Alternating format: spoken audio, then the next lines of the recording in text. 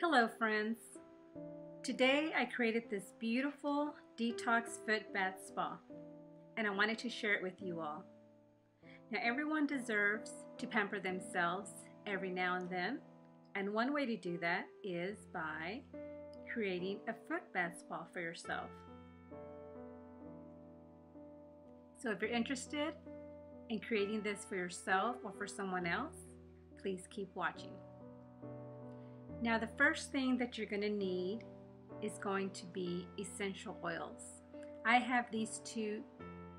It's tea tree and lavender oil, and I wanted to share with you some of the benefits of the oils. For the lavender is known to reduce stress and anxiety. It also has a natural anti-inflammatory properties and helps with dry skin.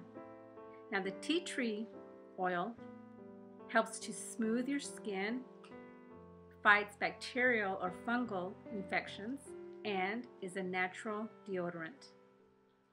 The next thing that we're going to need is 4 candles, and I used almond milk. And it's 2 cups of almond milk, if you're interested. Then I bought these flowers. It's a bouquet of flowers, and I bought them at my local grocery store, Kroger's.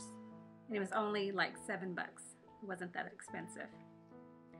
Then you're going to need a foot bath spa. Now the foot bath spa, I went ahead and put some water in it, and I put warm water because I wanted my water to be warm. And I put it maybe like 1.5 inches from the top. I didn't want to fill it all the way to the top.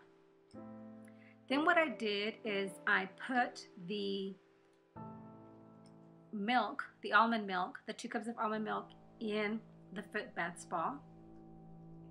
Then what I did was I got the bouquet of flowers, and what I did is I cut the stem of some of the flowers, and then the other flowers I cut the petals off the flowers, and I sprinkled the petals first on the floor around the bath spa, and then I sprinkled some inside the bath spa.